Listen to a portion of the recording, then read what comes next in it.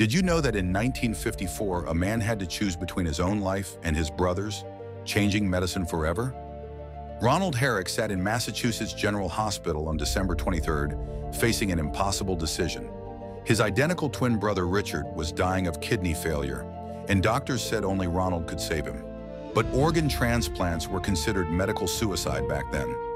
No one had ever survived giving away a vital organ. The doctors gave them 50-50 odds of survival.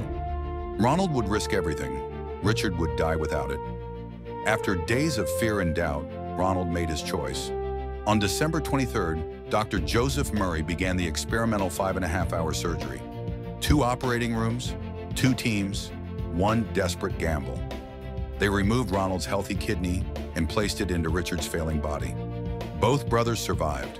The world's first successful organ transplant had just happened. Ronald lived a full life with 1 kidney, and his sacrifice launched modern transplant medicine.